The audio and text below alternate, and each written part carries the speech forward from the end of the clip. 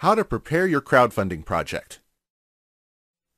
As I said earlier, this is a process that should not be rushed into. This dictates whether or not the outcome of your project is a success or failure.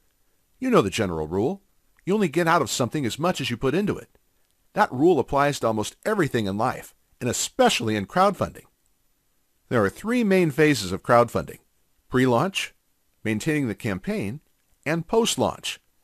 Be careful not to overlap these in the wrong sequence, as much as possible anyway, or you will find yourself overwhelmed and unable to effectively communicate with your backers while trying to keep your campaign running. 1. Endurance, both for yourself and your crowdfunding campaign. You must have an idea of how long you want to run your project. Most campaigners say that the maximum time to crowdfund is approximately 30 days. Let's be clear though, there is no general rule that is set, unless the website that you select tells you so. Conventional wisdom hints that you should do what others do, but you never know. Your experience may be different, and that some of your backers may catch on later than others, or just the opposite could occur. The other side of this coin is self-endurance. How long can you last?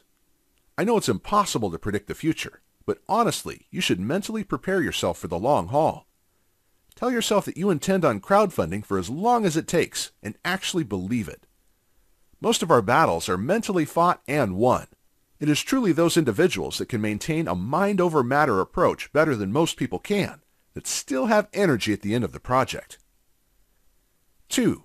Get it going earlier. One of the best things to do is to get a head start in finding supporters for your crowdfunding project. It does really help your crowdfunding campaign if you bring fans and supporters to the table beforehand. Begin with friends and family.